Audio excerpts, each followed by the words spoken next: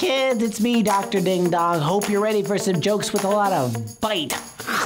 Because today we're talking about sharks. Despite being really big and scary, sharks are actually just fish. And just like fishies, they have gills to help them breathe underwater. I'm a shark. They can swim really, really fast because they have big fins that help propel them through the water. Some of the most popular kinds of sharks are like the great white, which has these giant teeth, or the hammerhead shark, which has a head that's shaped kind of like a hammer.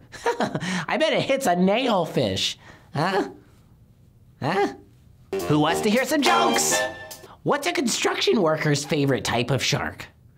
A hammerhead. Remember from before? All right, you try it. I'll tell you the joke. You give me the punchline.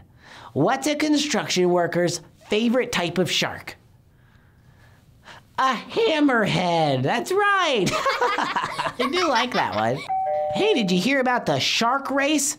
Yeah, it was a close one, but everyone finished.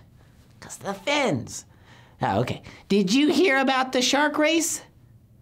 It was a close one, but everyone finished. That's right.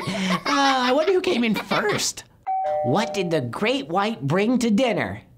Charcuterie. Charcuterie is like a cheese plate.